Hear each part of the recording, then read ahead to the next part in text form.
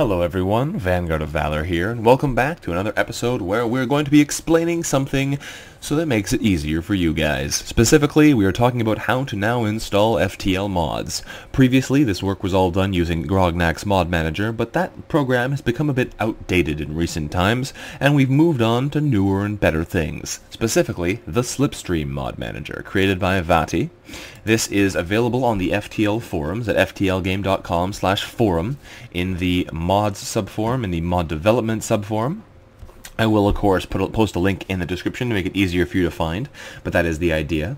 Now, this is quite nice. It is basically the same thing as Grognak's Mod Manager, but written in Java instead of in the original language, which makes it a lot easier for them to update and whatnot, and makes it a little bit easier to get away from all the nasty problems that we were having with Grognak's Mod Manager.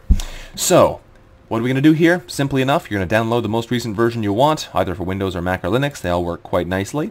And you don't need to download them or either extract them to anywhere in particular, unlike with Grognak's Mod Manager, which originally needed to be extracted into the FTL forum, or the FTL game folder specifically. Now it can be uploaded wherever you want, just like the later versions of Grognak's Mod Manager. So I've downloaded mine to my documents here.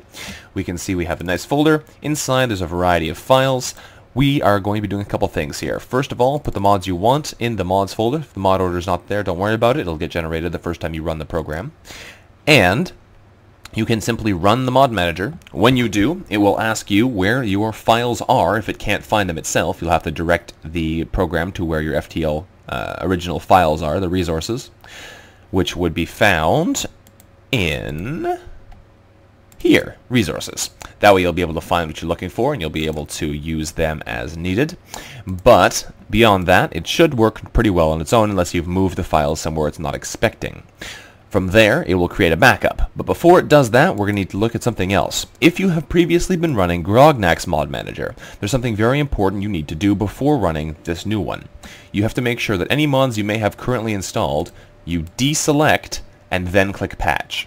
Because if they are selected and currently in the game when you first run the Slipstream Mod Manager, it will include them in its original backups, which is not exactly what we want to have happen. So make sure you unpatch any installed mods you may have in there. That will make sure that the Slipstream Mod Manager works as smoothly as possible. From there, we can come back and actually run this thing. It will create your backups and whatnot, and then you have the easy choice of selecting the mods you want that you've put into your mod folder. They have to be, of course, in the .ftl format, and then all you have to do is click patch. It'll sit for a while as it tries to figure out how to install the various things, and then just like the old Grognak's Mod Manager did, it will ask you if you want to run the game. Clicking yes will simply run the game, and there you have it. Your mods are now installed. It works quite nicely. It doesn't have any of the nasty problems the other one had. It doesn't have some of the bugs with newer mods that Grognak's Mod Manager had. It works just plain well.